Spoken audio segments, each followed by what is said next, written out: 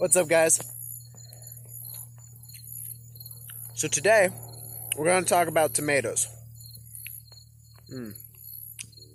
Delicious.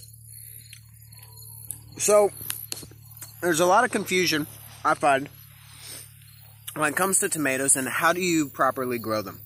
Alright, so what I want to address today is here at Permaculture Northeast, how we grow our tomatoes and how we actually get a harvest of, so far this year, literally thousands of tomatoes off of 270 square feet.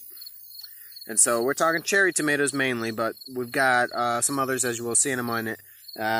Just how we get a massive yield off of a very small area. So let's go take a look at where we grow our tomatoes.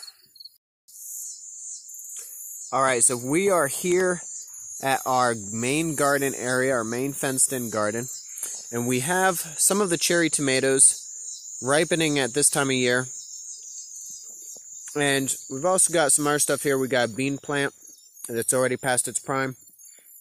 But generally, when people are talking about tomatoes, they'll have a single stalked plant. You know, you go in, you plant your tomato plant, and as it grows up, it grows as this kind of vine, and you end up training it to grow vertical, and then you take off what's called suckers.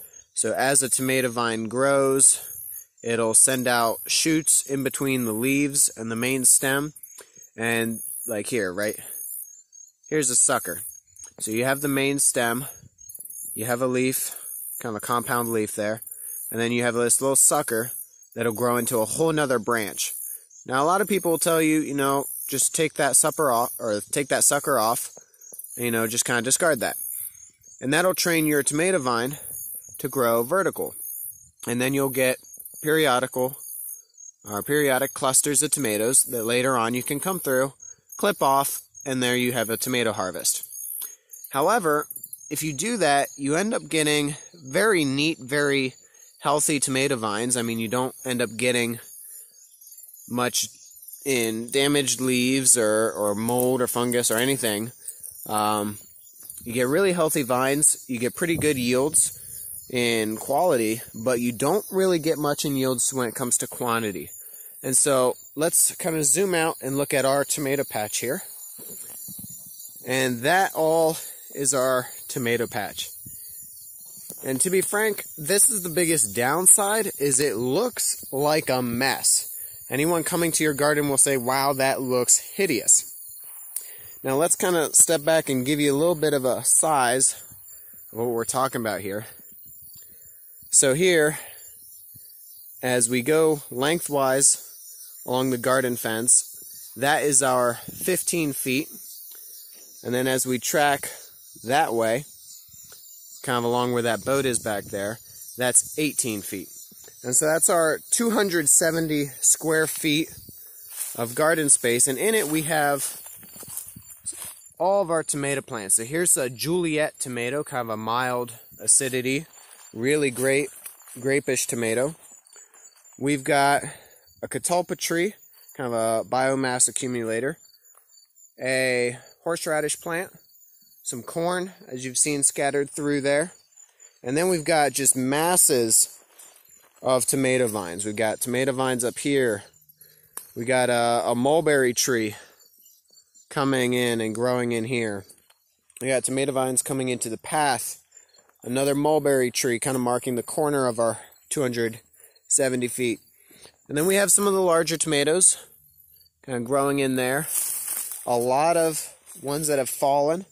A pepper plant that didn't do so hot. We've got some lamb's quarters growing in, and it's currently going to flower and seed. We've got some grape tomatoes in there. And then further back in and amongst the corn is more and more cherries. I don't mind stepping on the vines, however horrible that sounds.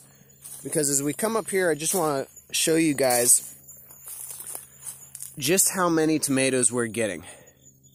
So on a single weekend, I'll come up and get 500 plus tomatoes.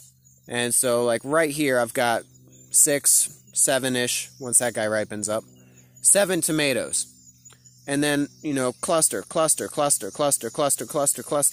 all of them. And then we've still got tons of green ones coming in. A lot of green ones.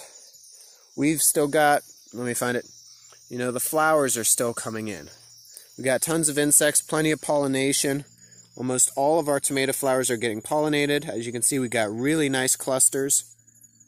And that is all over this place, tons and tons of clusters of cherry tomatoes.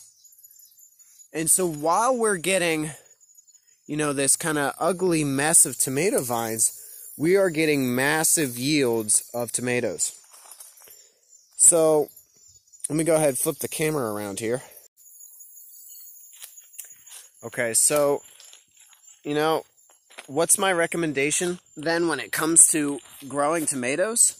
Quite honestly, if I can, we got a cluster of tomatoes here. Find one that's mostly ripe.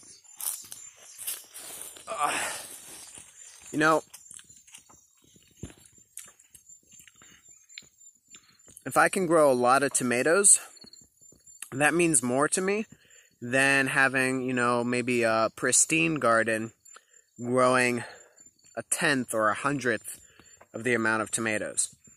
Now, I'm not going to have a tomato bed like this, ideally, maybe right by my front door or right by an entranceway where a lot of people are coming through, and then, I don't know, they may look at it and say, oh, this is part of permaculture? This sucks. Like, I don't want to do permaculture. But when I come and I get my harvests and I show people the amount of tomatoes we're getting, I don't care how it looks, because they're not seeing how it looks. If they come out and they see it, I'll say, sure, it looks like this, but look at the yields we're getting.